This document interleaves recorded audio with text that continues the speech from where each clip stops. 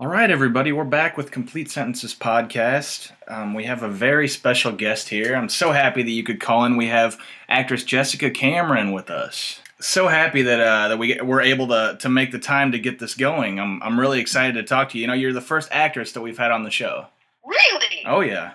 That's awesome. I feel honored. We've had a lot of different, authors and different things like that, but the first actress. So I'm gonna have a lot of questions for you about the art form. I hope you're ready for that. Oh, absolutely. I love talking about that. So go. All right, cool. It's funny. There's some people that get really upset. I'll warn you now. Some actresses who, if you call them actresses, they'll freak out because they like to be known as actors. It's like this weird thing that some people do in our industry, and I find it highly entertaining, and it makes me laugh whenever an actress looks at me and says, "I'm not an actress, I'm an actor." Oh wow, I didn't even know that was a thing. Yeah, it's a total thing. I don't want to call anybody out, but I know that my friend was just in a meeting with an established scream queen, somebody like the scream queen that everyone knows of, and she had a big problem with him referring to her as an actress. Wow. Oh, well, I'll have to remember that. I didn't even think about that before I asked you. I could have totally just I'll answer. I don't care personally. I think it's comedic. And whenever you mention that, I was like, I should let him know so that he doesn't, get upset. Get upset if an actress looks out on him. Right. Well, that's one of the things that seems kind of fun also about being an actor or an actress of some type is that in a lot of interviews, it seems like they're being difficult just for fun. You know, like a lot of people just get really weird about stuff. Like, you can't ask me about that. I completely agree.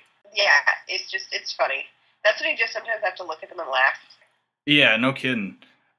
So I guess, well, the first question is, I mean, how did you get involved with acting? Like, what made it a go for you? You know what? It's actually an interesting story. It was one of the things that I wanted to do when I was a kid, and I was very analytical as a child, and I had bad teeth, so I kind of completely pushed it off because I was like, whatever, I have bad teeth, I can't do it. However, I became a fashion designer and I did other creative things. And I was in high school, like it sort of came back around, and my teacher really wanted me to get involved. She was like, "You're really good." I was like, "No, I don't really care to, for the other actors in my high school." So I pushed it off again. And then when I was in school in university, it came around where like managers would see me at the bar that I was working at and be like, "You're an actor." I was like, "No, I'm not." And then ironically enough, after I graduated university, so I'm Canadian, so it's not college, it's university, unfortunately, and I got a quote-unquote real job and moved to Ohio. My boss had a big problem at my 3 months, touch base, and it was simply the fact that I spoke too fast. Really? Really. So she thought it was a joke, but it came from her boss's boss. So because of that, she was like, just take a class. And when I couldn't find a class, she was like, take an acting class and then just talk slowly around the stupid people. And I was like, cool, that I can do.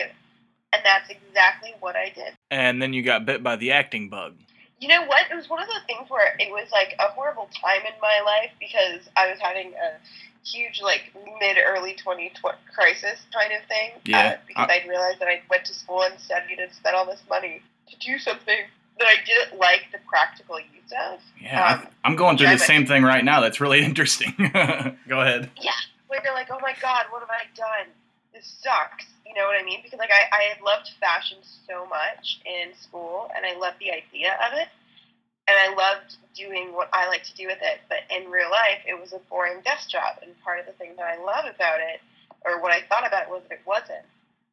So to do it corporately or to make any money off of it, you kind of have to just suffer through the boring desk job. So it was amazing for me because what happened was I found something that made my boring desk job okay. I could suffer through, 14 hours of borderline slave labor that I hated just so I could get to that acting class, just so I could, rehearse that scene. And it was creative and challenging and difficult and pushed everything I had and took me out of my comfort zone. And I just loved it. So for years, I just took classes. That's all I did. I just took classes on evening and weekends in Ohio and all the surrounding states. You could drive to Michigan and Pennsylvania and Kentucky and all these places. So I would drive to just take whatever classes or workshops I could. And after about 2 years of that, my acting coach was like, you just have to start working because there's no classes for you to take.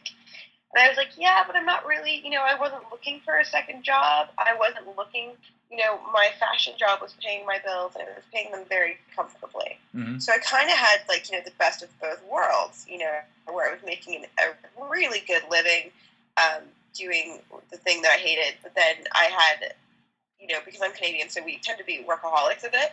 So I could work, for, 65 hours a week, 70 hours a week, and then I could still fit in 20 hours of acting stuff. Pretty Holy easy. cow, that's a crazy amount of time. Yeah, it is, but like when you like, you just do it. Yeah. It wasn't an issue because I loved it so much. I literally just would like eagerly power through my day to get to the next class, to get to this, to get to that. And the cool thing about when you work so much, you don't really have time to sort of stop and be like, wow, I hate this, but I love this. Right. So when I started, when I ran out of classes, I just started auditioning. And luckily for me, Ohio is what they call like a weekend warrior sort of market, which basically means that there's a lot of filmmakers where they have day jobs. So a lot of filming takes place evening and weekends. So it wasn't uncommon for me to, leave work at like 8:30, drive a half hour to a set, be in makeup for 45 minutes, shoot for 5 or 6 hours, get home at like 3:30, sleep for 3-4 hours, wake up, go to the day job, and repeat. And I did that for a couple of years as well until I finally felt that I'd cut down all my expenses and I could live comfortably on very little money. And then, it was time to get rid of the day job. Right. Well, and that's strange too, because I wouldn't really picture Ohio being a place where an actor can really get their feet wet. That's pretty interesting. Well, you know what though? The reality of the matter is everywhere it is. Technology today has made filmmaking so expansive that everywhere in America and Canada, there's people filming something. You just can't get away from it. There's people in Arkansas, Oregon, they're everywhere. And the good news, honestly, with Ohio, if you're dedicated, you can Ohio's ideal, honestly, for me personally. If I had to live anywhere and work a day job somewhere and then do acting on the side, Ohio is a perfect market because you get all these people that are doing it because they love it. There's a lot of people in Ohio, especially, who know technical filmmaking skills because there's a lot of industrial and a lot of commercial. So you get these people that do these like $200,000 McDonald's campaign commercials, Monday through Friday night, 9 to 5. Right. And it's filmmaking, but it's not narrative. It's not a story. And they just want to tell a story on the weekend. So they'll make a kick-ass short or they'll make something else, but it's well lit. The sound is good. The quality is really high. And then on top of it with Ohio, what's really nice is like you're a 3-hour drive from Michigan, Pennsylvania, Indiana, West Virginia, Kentucky. You're a 6-hour drive to Chicago, 9-hour drive to New York. You know what I mean? So you're really not impossibly far from anyone. Right. And it's just a matter of, is it easy to work all week and then wake up, Saturday morning at 4 a.m. so you could drive 5 hours to a film set? Not easy, but if you love it, you do it. That's a really good point. It does seem like, in a smaller, not necessarily like a smaller state, but compared to like the West Coast with filmmaking, if you're in Ohio, a lot more people seem like they're doing it, and they're doing it with not enough money, but they're doing it for the love of it, Absolutely. And that's exactly what I was. So, it was great because I found that I was still getting, what I hated about that was that I wasn't getting enough creative fulfillment, and I was hating it. So I found a way to get that creative fulfillment and still not drastically change careers until I was ready, because like the reality of the matter is it takes you years before you can earn a living, and then it's going to be a very small one. You know what I mean? So just being like, I'm going to be an actor, and then dropping out of it, you have to have a resume, a reel, a website. You have to have all these things. You just do. Well, before we get into you taking the jump to move to the West Coast, describe to me your first audition. That is actually a funny story. It was for a movie called The Dead Matter, and it was with a director called Ed Douglas, who I'm still friends with today, and I adore that man. I think so very highly of him. He's wonderful. And it was actually held at Precinct 13, which is a studio. It's in Mansfield, Ohio, which is about an hour and 20 minutes north of Ohio, or of Columbus. So we had a little bit of a drive there. And Robert Kurtzman is an icon, in my opinion, as well as a wonderful human being, but just an absolute icon. You know, he did the Wishmaster series. Sure. And a bunch of other stuff that's very well known. So when I found out that this was like my first audition, it was kind of crazy. So it was such a big one for me. So I went into the studio, and it's like the coolest thing ever, and they have all of their like pieces and work that they've done. So there's like pieces from the Wishmaster set. There's, you know, the glass door that Robert Kurtzman character like went through. There's, you know, these monsters and beasts, and, you know, the snake from Jennifer Lynch's film, and all this other crazy stuff. So, and it's so distracting. And then they had me read, which was a generic side.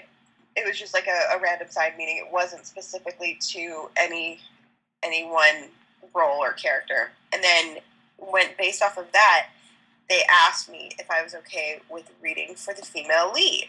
And I was like, I sure am. Wow. And then they put me in a little room, another room with like literally one light over a boardroom table surrounded by all this creepy stuff. Uh-huh. It gave me like 5 minutes to work on like 6 or 7 pages of dialogue. And like in the one scene, my character like had to, it's called for her because she, like, the guy was frozen. I don't want to spoil the movie, but he was immobilized, and my character, to show power and dominance, like licks him. So like literally, I walked into the first part of the audition, and I was like, "Hi, I'm Jessica," and the actor is reading with was named Chris, a sweetheart of a guy, and we would become friends after. And I'm like, so is it okay if I lick you and kiss you? Like, sure. Knock okay. yourself out. Yeah, right. But it was so funny because we had Gary Jones reading fiction, and in the middle of the scene, he just got so into the scene, he forgot to read the stage direction. So there's like that awkward pause where I'm like, "You're supposed to do your job." So yeah, so it's perfect. But so I go out and I work on this other part of the scene, and I come back in, and then they start asking me about, my availability, and we ran some improv, and I have a really awesome horror movie scream that I didn't know I had until this audition. So we're talking all the details and the specifics about can I do it? Can I take 4 weeks off of work? Luckily for me, the company I was working with was pretty easy about that kind of stuff. I definitely could have, just because I had so much vacation time that I never used. So that was all fine and good. And then I was so heartbroken because after all that, they, somebody on the higher up was like, "Nope, all the leads have to come from LA." What? So, so you got cut? They gave me a smaller role. And they actually cast a really pretty blonde girl. That's so funny. It's when I was on set, everyone was like, "You look just like her." I was like, "Yeah, I know." Oh. But it was, honestly, it's fine. I went and I approved because I didn't realize that, what people say in the audition rooms doesn't necessarily translate. So to actually what happens. So when they in the room and they're asking me about my availability, can I book it off? So I literally went the next day and was like, "I need to book off these 4 weeks. I'm going to shoot this movie." So it was a really harsh lesson to go back and be like, "So about that, it's not happening." Yeah. They gave me a much smaller role that I have to shoot in a day. So, but at the end of the day, it was still fun. I still loved working with them. It would have been insane to actually get and shoot a lead role anyways in such a large scale feature film for my first audition ever. But it was very interesting from a story standpoint. Well, I mean, and what a compliment that is, too. On your first audition, you go in, and with the talent and the look you have, they automatically bump you up to the lead role. And just because the higher-ups said it had to be from L.A., that's still awesome that they thought that highly of you on your first audition. Yeah, it's great. And I've maintained friendship with both of them now, and I still hope to work with them again. And I had so much fun on the set. It was a really, really great time, honestly, and they were such great guys. And I loved, the rest of the cast and crew. They were wonderful. So it's one of the things where it is what it is. Right. And at the end of the day, you can't win them all. So the fact that I came so close on, my first time out of the door, is just, it is what it is. I think that's a huge accomplishment in my opinion. Thank you. I took it as such, and I still, like, when they said, well, we want you for this, can you do that? I was like, sure. Happy to help out. So Right. you will see me, I'm, like, female victim. I'm in, like, the big battle scene. I would love to be a victim in a horror movie. Dude, it's a lot of fun. Well, okay, I wanted... It's kind of fake blood, and sometimes it's sticky and unpleasant. I can imagine that, yeah, and I hate sticky stuff, but, like, is the fake blood, do they all use one type of fake blood for all different sets, or is it different in different movies? No, it's totally different in every movie, and, like, whether it stains your clothing, your skin, totally different depending upon the ingredients that they use. Yeah. And then some, it also depends because different blood looks different on different types of cameras, so it depends, like, are you shooting HD? Nowadays, like, a year ago, you had to ask that more than you do now. Pretty much everything people shoot now is like HD or on like a red or really pretty, but you still have to ask technically. So little things like that can make different types of blood look different. Does it have a pleasant taste? It just sort of depends on the concoction that they use. The ones that are really artificial are kind of very unpleasant. There's ones that are predominantly just sugar, red food coloring, and chocolate syrup, and they taste fine. Right. There's ones that I don't know what they put into it, but it tastes like minty chocolate, which is weird, but Yeah. it's fine. You have to be careful too, because depending on how old the blood is, you don't want to get it in your mouth, right? Right. Because people have gotten sick from having bacteria in the blood enter into their mouth. So you have to be really careful. Anything that's going in, like if you're using any kind of mouth blood, it has to be something that you've made specifically for, that day kind of thing to go into your mouth safely. Well, that makes a lot of sense. Yes, but it's something that a lot of people forget, and it's just because, bacteria, some people, and because blood can get really expensive. We literally went through, costings of blood, and we spent on Truth or Dare, we spent, $400 or $500 just on fake blood. Oh. So it can add up really quickly, but it was so funny because when we were putting together our budget, Carrie Mercado, our special effects genius, came to us and she was like, we can literally do the 3 tiers of blood. It could be like 150, 250, or 400, 450, whatever it was. It depends on what look are you going for, what looks the most real, So there's all different ways to do it, and different ones look better on camera than others. And in my opinion, you shouldn't skip on the blood. Oh, no, and I mean, have you seen the new Evil Dead movie? I mean, the entire last scene is just raining blood out of the sky. Like a lot of the horror movies, you get drenched in blood, it looks like. Yes. I loved that part of the Evil Dead. I didn't like the movie itself, but I liked the effects and I liked all the blood. Yeah, it was a fine reboot, I guess, but to me, I had to see it because it was the new Evil Dead movie, Oh, we all had to. Yeah. That's like the twisted trap is we have to go see it, but at the same time it kills us. Sure. Because we're we just died a little inside. That's exactly, we had a discussion after we went and saw it, a couple months back. That's pretty much the same exact opinion that we had of it. So, well, how did you become a Scream Queen? Was that something that you set out to do, or is that something you just kind of fell into? Were you always a fan of horror movies? I was always a fan of horror movies, but I never really, in the wonderful world that is film, you don't ever sit down and be like, or at least I don't. I guess there are people who do, but they don't tend to work very much.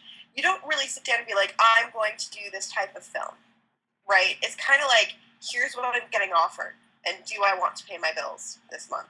You know what I mean? So right. It just sort of happened that in the Midwest, they shoot a lot of horror films.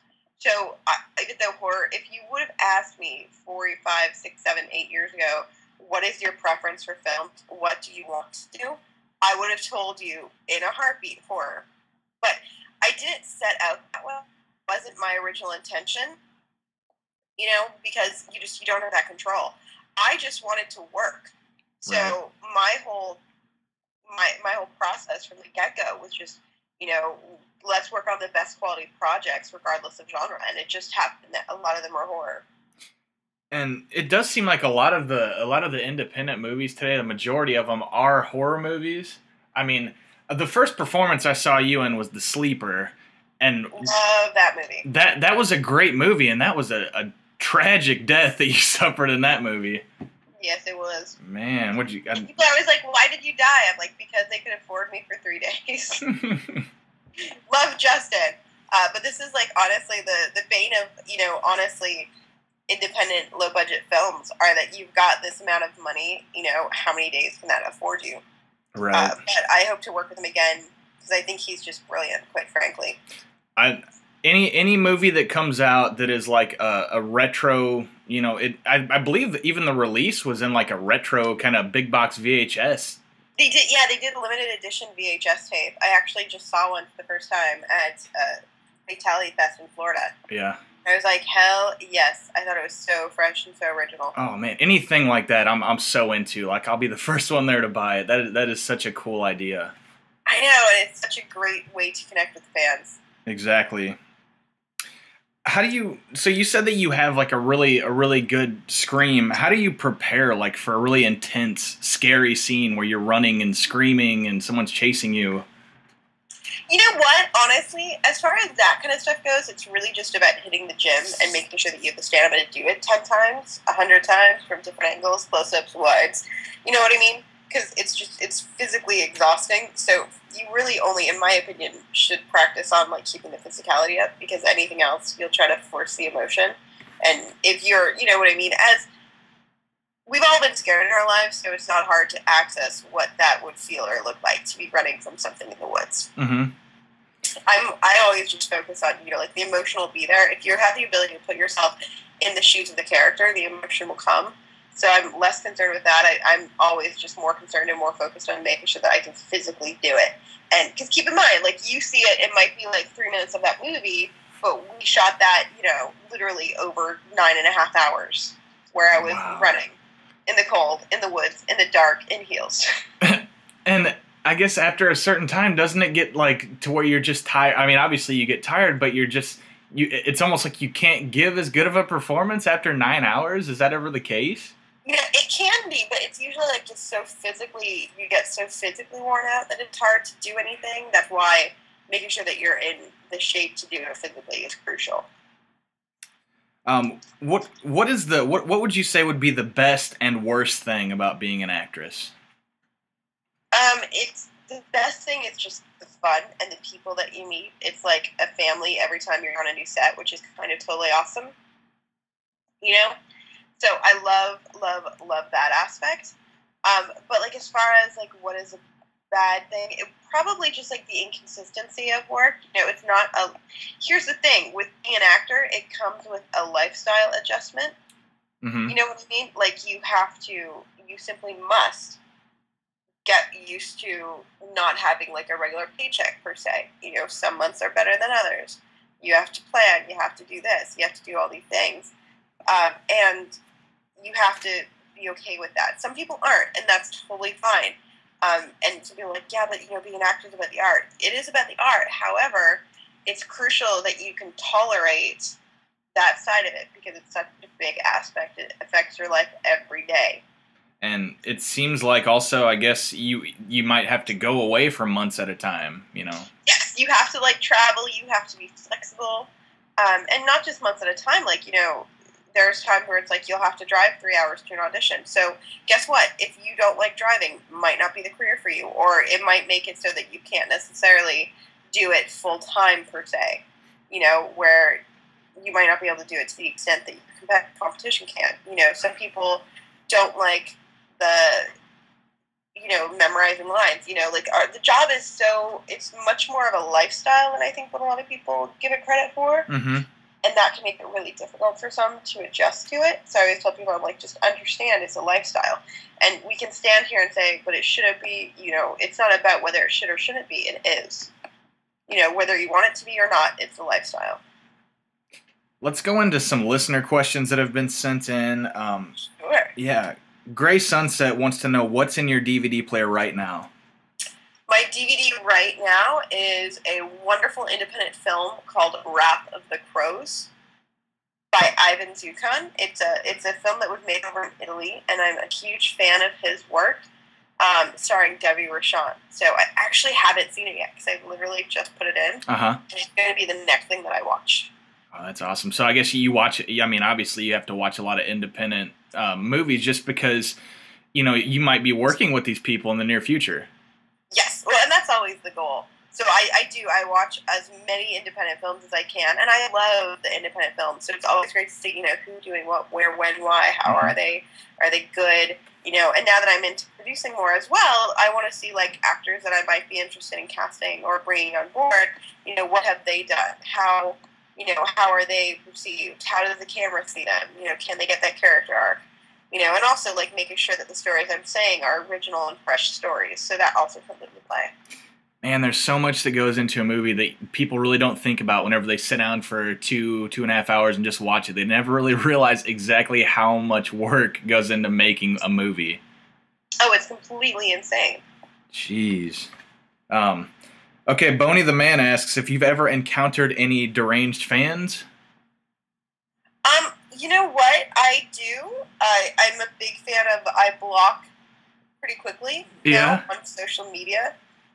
Because you just sort of have to, in my opinion. So I block all the time, just when people sort of cross that line. And there's people that sometimes people just don't understand the boundaries that are required in like the whole "you see me in movies" and I respond to you when you give a post on my Facebook page or something. It's not like I'm, I do genuinely appreciate the fact that you saw the film and felt enough about it and me to reach out to me, and that's so nice of you. Yeah. But that doesn't mean that I'm in the market for a new best friend, or that I need photos of you, or or that you need to be really creeptastic. Oh, wow. So I block a lot.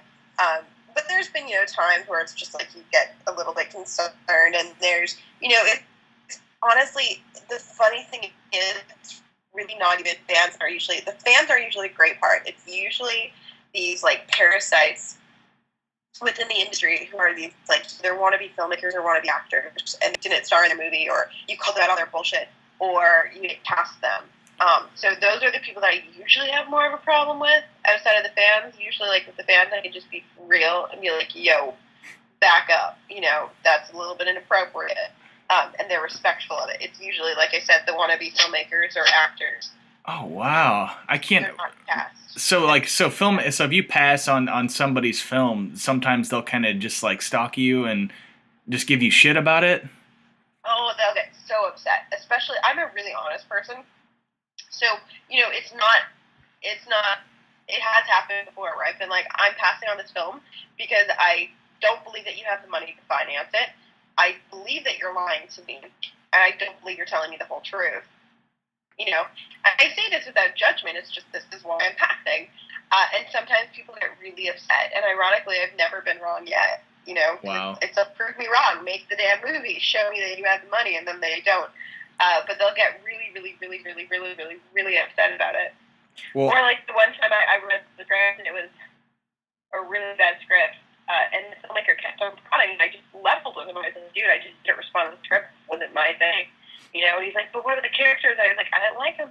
What about this? I didn't like it. And it's something where it's like every 6 months or so I hear from this individual, with some like snide, dumbass remark about how like I thought I was too good for a script. And I'm like, no, that wasn't it at all. I just didn't like it. Oh my gosh. Well, in that instance, I mean, honesty is the best policy. You don't want to lead anybody on if you're not into it from the beginning. Why even go for it? Exactly. And I would never want to spend time doing that, Sure.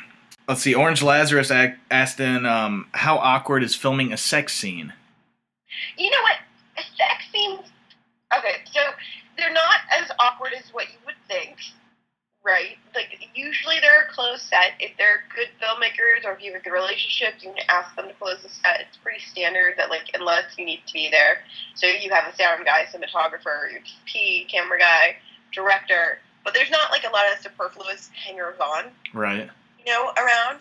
So it's usually, in my experience, because as an actor, you're, like, so in the moment, it's less awkward for the actors in the set and more awkward for everybody else in the room.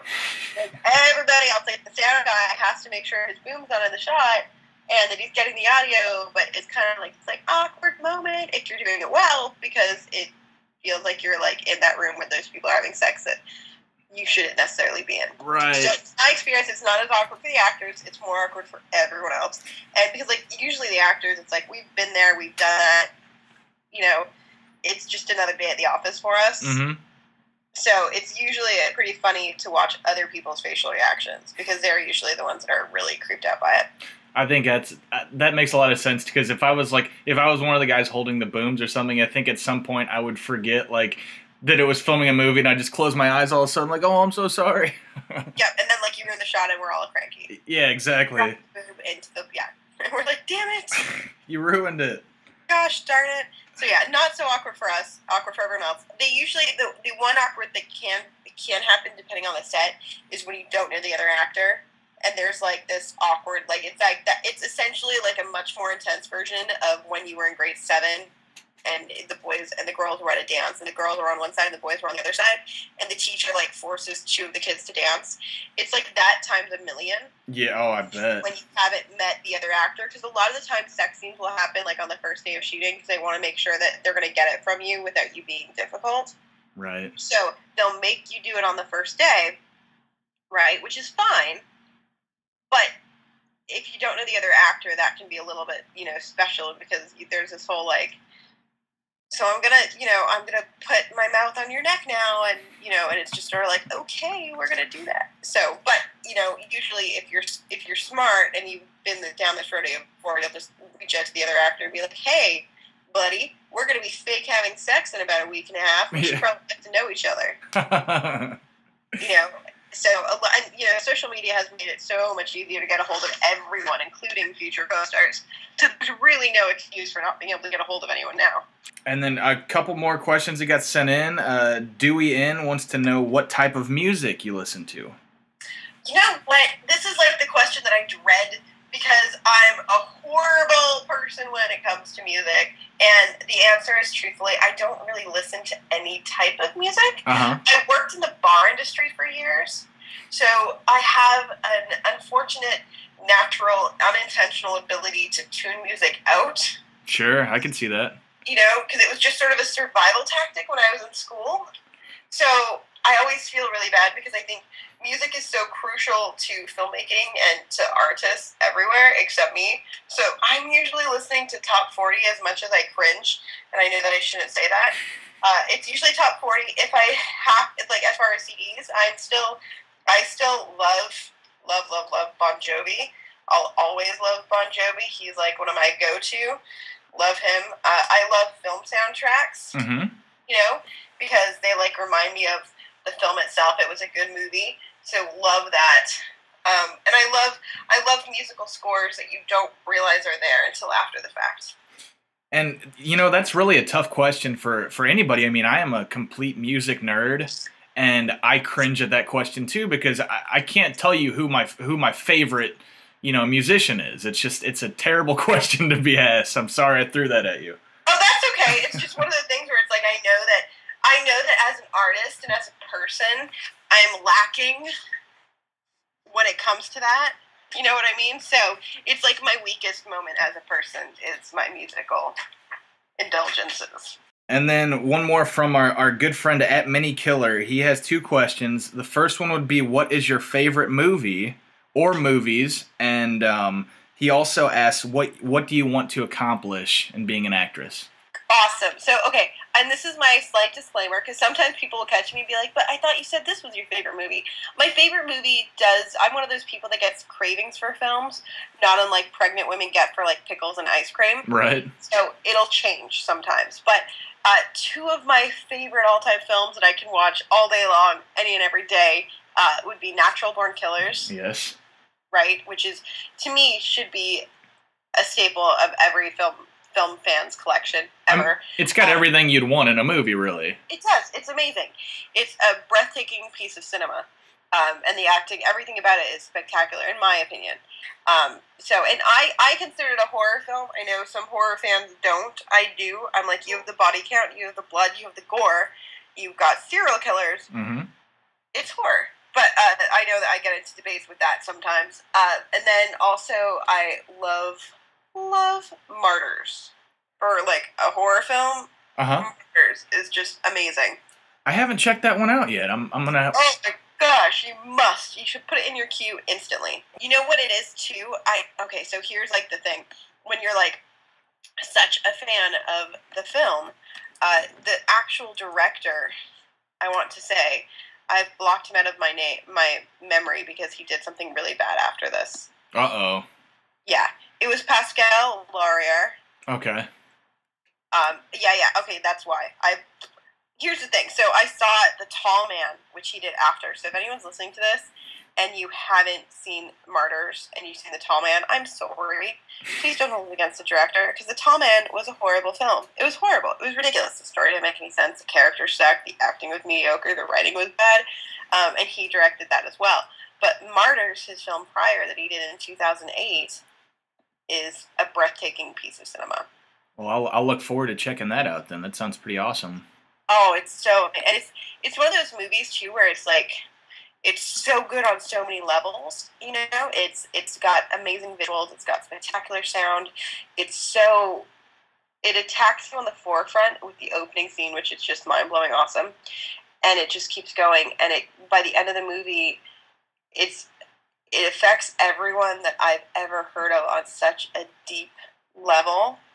It's so amazing and powerful that a film can do that. There are so many films too that, you know, everybody will watch it and feel a different way. Like I'm a huge fan of like the Rob Zombie films, and I know I get a lot of people that are just like, they're a little too cartoony. I don't really like them that much, but I thought House of a Thousand Corpses was probably one of my favorite scary movies in the last like 5 to 10 years, I would say. Yeah, I really liked House of a Thousand Corpses. Yeah, I also love The Devil's Rejects. I think that, you know, just Bill Moseley and the whole group did an amazing job. Mm-hmm.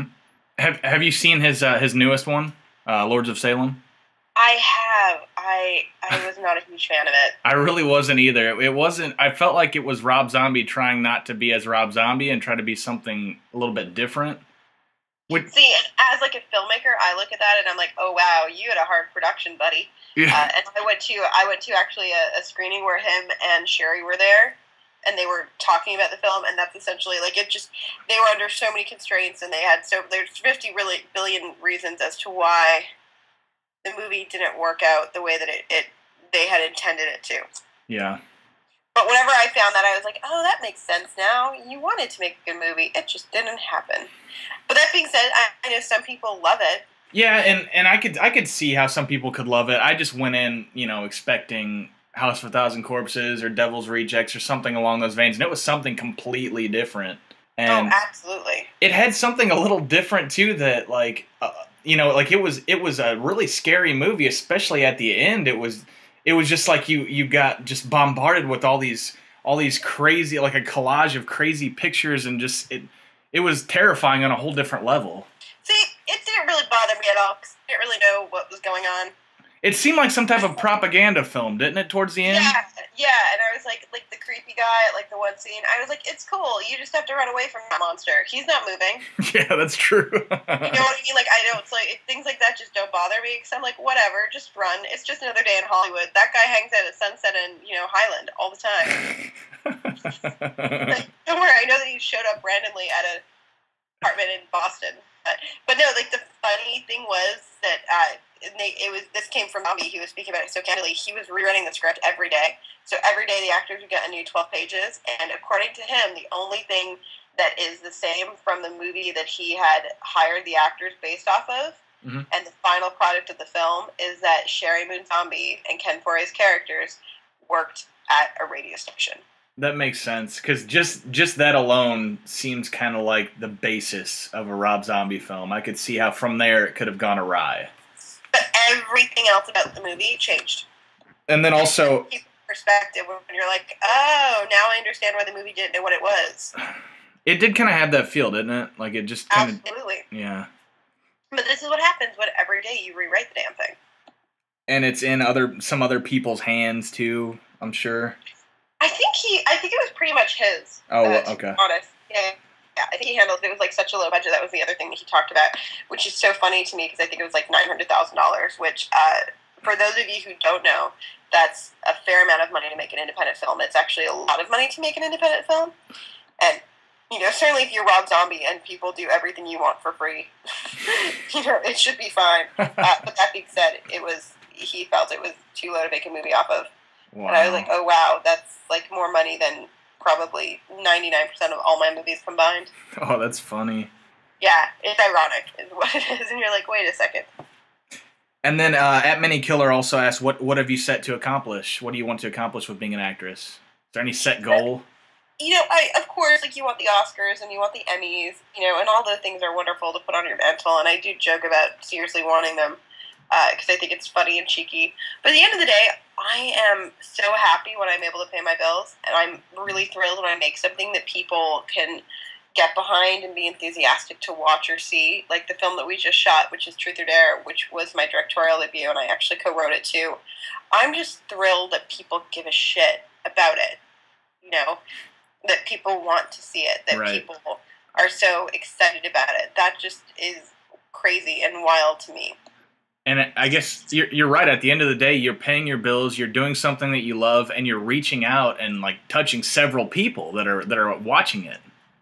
Exactly. You know, that's a great way to pay your bills. Yes, and I just want to keep making original, fresh content, you know? Uh-huh. I don't want to... I want to keep on entertaining people and making people feel stuff and showing them cool things they haven't seen before and letting people into my mind, you know, which is what Truth or Dare was. It was this crazy concept I had, starting with this villain character that I had, you know, that people seem to be really gravitated towards. So, you know, I want to do more of that. I want to continue to tell the stories that I want to see as a fan that aren't here. And I was going through your IMDb page, and I want to know a little bit more about Truth or Dare. It seems like a really interesting project that you're working on, but I don't see how you have time for anything, because it just shows that you have so many movies right now that are in production. Like, how do you have time to do anything? Well, you work a lot. I like to, you know, I literally, you know, we work 7-hour days, essentially, and we work, you know, 18-hour days, pretty much. But, like, I'm lucky, too. Like, the other films, when you're just an actor on a film, you literally show up, you get your side, you show up and you do the scenes, and then you leave. And then you might show up at the premiere or something, but that's pretty much it. However, so you can see how that's not as time-consuming as when you're, like, the director or the writer, where it's, like, a much more all-my-life consuming endeavor. You know, you still have to promote it, you still have to do all this stuff, but it's not quite on the same level as when you're a director or producer of the project. Right. So that's why you'll see that, you know, I've got several projects that I am, but I only do one of those at a time. The other thing about being an actor is, like, some of the stuff, you know, it just, when you're an actor, you're working on somebody else's timeline, you know? So, you know, that movie that I did, and I might have honestly done 2 years ago, might just be coming out now. Oh, wow. But I've not worked on it in 2 years. Oh, that's interesting. Yeah, like, The Legend of Grassman, which is in post-production. I shot that in, I think it was 2011. Yeah, it was before I moved to LA. So, I mean, you know, yeah, I'm totally in it, and I love the people behind it, and as soon as it's done, I'll promote the crap out of it. But I haven't really had to do anything on it for 2 years, other than mention it in interviews. You know, To Jennifer was shot earlier this year at Grim Becoming. I just shot in Buffalo, and that was super fun. Mother's Blood, same thing. Mother's Blood was 2010. Wow. And yeah, so it's like one of the things where you just have to have, you have to keep working away at it, because it's, you know, you have a gap in your schedule if you're not constantly working. So a lot of them, it's like, yeah, I am working on them, or I just recently worked on them, but even like a Grim Becoming, you know, I shot that. I don't have anything more to do with that because I'm just an actor in it until it comes out, and then I'll just promote it, which is not going to take much time. Tell me a little bit more about Truth or Dare and what we can expect, and, you know, when we'll be able to check it out. Absolutely. It's honestly this bloody, vicious, mean torture flick, and it centers around a main character who just wants to be famous, and he just wants friends. And effectively, he's that guy that we all know. He's actually modeled after an actor that I know specifically. And because I was like, I wonder what would make this guy snap. So in our story, 6 people get internet films, or they get internet success overnight by making a Truth or Dare video. And in our world, this leads him to sort of start his spiral into madness, because he wants what they have. And he kind of takes them hostage and forces them to play by his own rules. And it gets really bloody and really nasty really quickly. Wow, that sounds really awesome. When can I expect to be able to see this movie? Well, luckily for us, right now we're in post-production, so we're expecting to be doing festivals in the fall and hopefully into the new year, and then ideally we'll get a distribution deal and be out sometime in 2014. That's kind of out of our hands. It's sort of like when the distributors want to do it, so fingers crossed, stay tuned. You can go to www.truthordarethemovie.com, and we still have like our contribution section up, so you can, for $25, you can pre-order a copy of the movie, which means as soon as it's done and we've done our festival runs before finalizing our distribution deal, we're going to send out copies to like the hardcore fans. So you can definitely check that out. Just our way of sort of making sure that we can get it to the fans sooner, because it always sucks. Because, you know, in theory, we could sign a distribution deal on January 2014, and they could say, guess what? We're going to release your movie to American audiences on March 2015. Wow. You know, and that has happened. It sucks, but it happens. And that's a really cool way too to give back, like you're talking about, do like a pre-release and then send out the DVDs to the real fans of the movie, because with social media and everything nowadays, there are people that can't wait to get their hands on it, and unfortunately for them, it's whoever, like you said, whoever is up to releasing it. So that's really awesome that you're sending out copies like that. Oh, absolutely. And go forward, what we want to do is we want to sort of, you know, we did an Indiegogo campaign. It was really great because it enabled us to get in touch with the fans so much better, so much quicker. So it's keeping these people on board of like our progress and what we're doing. You know what I mean? Yeah. And just making sure that everyone's on the same page and getting them involved. And the goal, ideally, is to make sure that, guess what? You know, the next film that we make, you're on the email list. You're getting the behind-the-scenes photos because you've been with us for this long. You know, so the goal is to continue doing it and then keep on amplifying it. And this movie is, I would imagine, this is your baby, right? I mean, you directed, you wrote, you starred in. Yes, and I'll never direct and star again. It's a nightmare. I don't recommend it. That was my next question, is if you'd ever do that again. It seems like it'd be a tremendous amount of work. Nope, never. Never again. Nope, never. Wow. Well, nope, it's just too freaking difficult. I can't imagine doing it. And there are a lot of actors that probably never go through with it just because it seems like just a shitload of work to go through. It is, and it's like one of the things where it's just so difficult because it directly conflicts with each other. Right. You know what I mean? So it's one of the things where you're just better off to not, in my opinion. Don't ever do it. I tell everyone, I'm like, don't. It's a no. It's an absolute freaking nightmare. Don't do it. You know, you're either behind the camera or you're in front of the camera, but don't try to do both. So everybody, we're all gonna stay tuned into Truth or Dare and see whenever it comes out. I can't wait to see it, like I said. So, I've kept you for almost an hour at this point. You know, I'd like to thank you so much for calling in. My absolute pleasure. We'll have to do round 2. Oh yeah, absolutely. And before you go, just one question. I guess, what kind of advice would you give to somebody that wants to break into acting? You know, I think to really look at it strategically and have a plan. You know, plan out. You know, plan to have your lifestyle uprooted and changed. I always tell people, I'm like, for at least a couple years prior to, you know, cut down all expenses. You know, don't have cable, pack a lunch, don't eat out, don't go out, you know, these kind of things. But that's what it's going to take.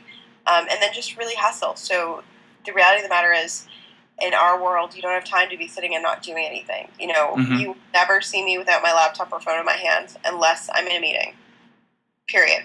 Because there's not enough hours in the day. There's just not.